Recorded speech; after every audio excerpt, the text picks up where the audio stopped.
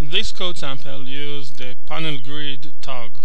Using the panel grid, we can indirectly create a table in HTML in order to organize the elements. In this case, we have simple elements.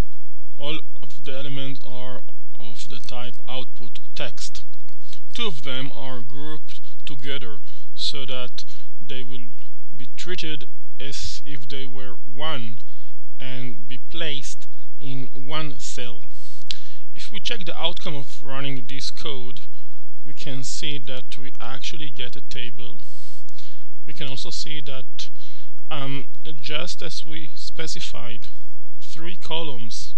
This is what we have, 3 columns. We can also see that Japan and Israel, these two texts, are treated as one and are placed together in one cell.